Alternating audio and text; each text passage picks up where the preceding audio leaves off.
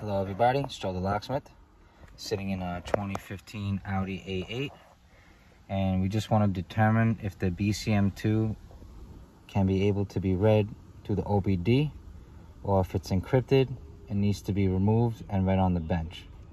Generally 13 and up you have to do on the bench. OBD is not supported, but we're just going to double check.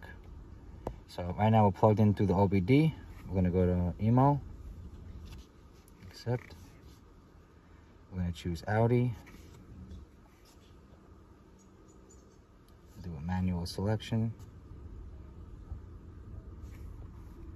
A8, 10 to 17, okay. Let's just go to control unit. It's the BCM2 immobilizer. Okay. What we're going to do is we're going to do read emo data via programmer, encrypted. Okay, we just can choose the first one if we don't know. We're just going to say okay. And we want to do step 1, identify the vehicle information.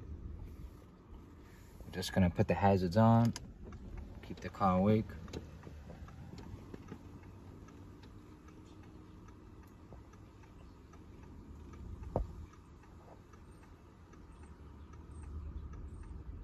Okay, we'll just click save.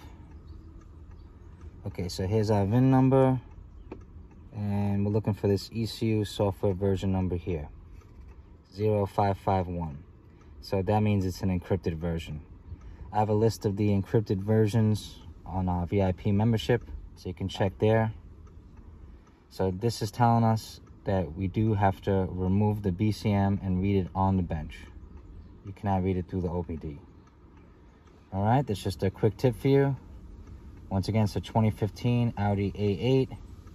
This is how you determine the BCM software version, whether it is encrypted or not, whether it has to be read on the bench or through the OBD.